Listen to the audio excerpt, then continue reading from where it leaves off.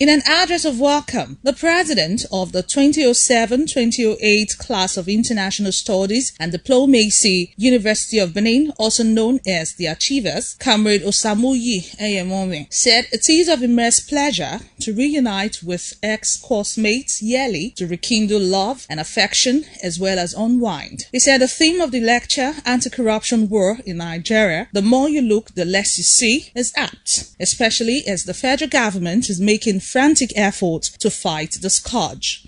It is on record that our days in school were very eventful and successful. We excelled because one for all and all for one was our motto.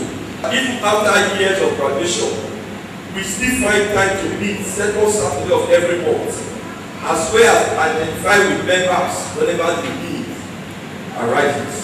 In his keynote address, the chairman on the occasion, Barrister Robinson Esite, who explained the theme of the event, said corruption was founded upon disunity and lack of trust for one another. The guest lecturer for the event, Comrade Osamuyi, who spoke extensively on the theme, noted that corruption does not start and end with government, but a deviation from value system, stressing that the way forward is for Nigeria to go back to the societal norm and invest in the younger generation. If we are seeking solutions, we must begin to build islands of integrity.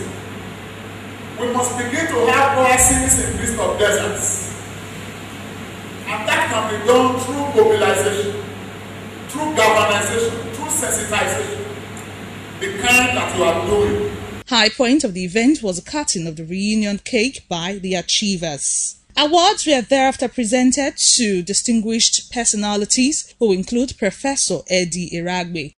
A thank you card was also presented to the sponsor of the event, who is also a member of the Achievers, Prince Chris Iyoware. Some members of the Achievers and class of 2007-2008 International Studies and Diplomacy UNIBEN comment on the event.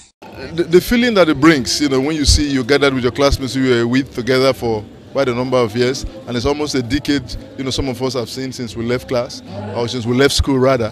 It gives you that feeling of reunion. There are some wonderful faces that we've not seen for quite some time now. Seeing them again, the joy, the excitement, it cannot be explained. It's an annual event, so it's a get-together, and we feel highly appreciative of what we are doing for ourselves. It's nice to be together with, your colleagues way back in school. It can't be better than this. It was indeed a time to unwind and fraternize.